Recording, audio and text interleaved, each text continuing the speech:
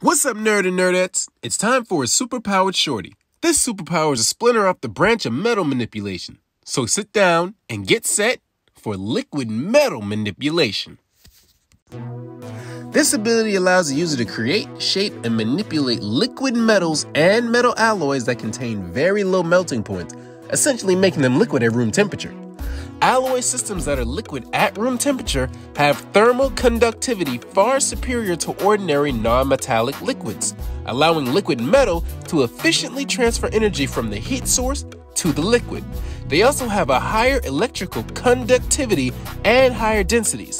This results in the use of these materials for specific heat conducting and/or dissipation applications. Plainly put, liquid metal is far more malleable and way more conductive than its solidified counterpart, and is often preferred for converting energy into heat.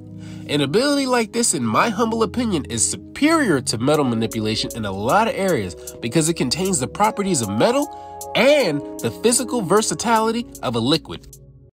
Now, with the power of liquid metal manipulation comes the natural ability to control and move liquid metal, whether manually or by exerting a telekinetic hold over it.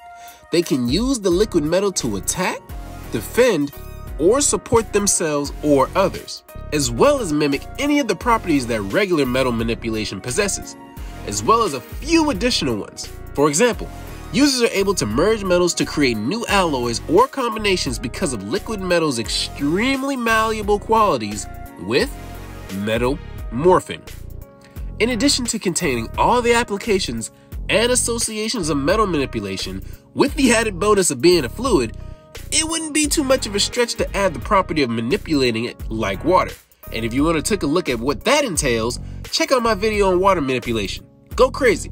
But remember, liquid metal is still a metal, so be reasonable.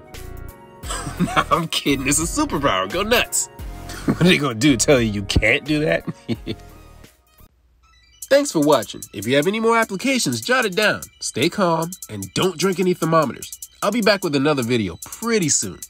Don't forget to like and subscribe.